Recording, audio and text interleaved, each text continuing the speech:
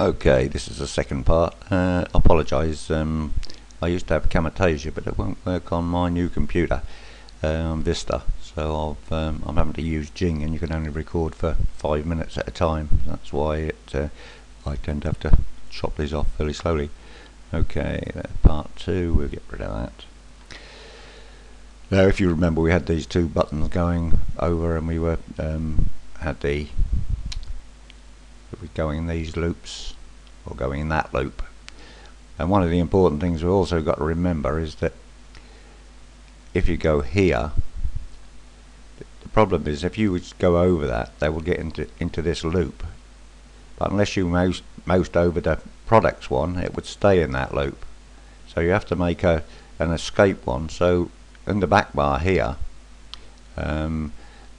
just let me bring up the thing. It says when it mouses over that, then we jump to frame mouse off stop, which is back to the original frame, and that stops the animation. So in other words, to stop it just getting into that loop continuously, when it mouses over anywhere outside and into that, it will go back to that, stop that animation, and become static again.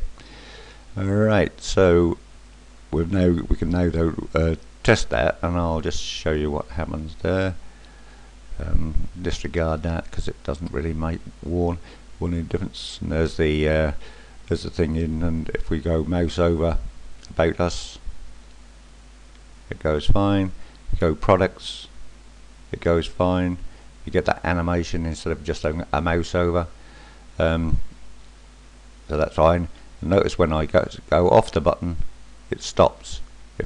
Otherwise, if I hadn't have put that go back to mouse off state, it wouldn't stop. It would just carry on even though your mouse had gone off.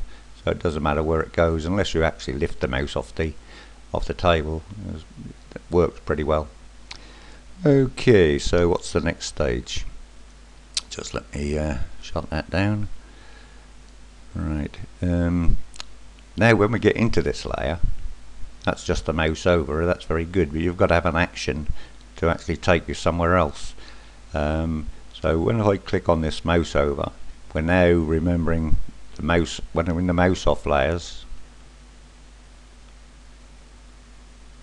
Sorry about that. When we're in that mouse off layer, it told it to go here, but now we're here, and it's jiggling between those two. We want it to go somewhere else if somebody clicks on it, so we have to then go put a link onto it, and the link is link to web address index HTML, which is your initial file. Make sure that correct address automatically is not ticked, otherwise that will go completely wrong, because Xara will put in an HTTP : / and you don't want that because it won't work. And the other thing that's very important when you're using Swift is that open the link in the same window, open brackets, underscore top, close brackets, is the only one that will work. If you try any of the self, the parent, any blank or not specified, it won't work. It must be same window top. Okay, so that's what that is on that one. Under products, go down to here. On the products, we then have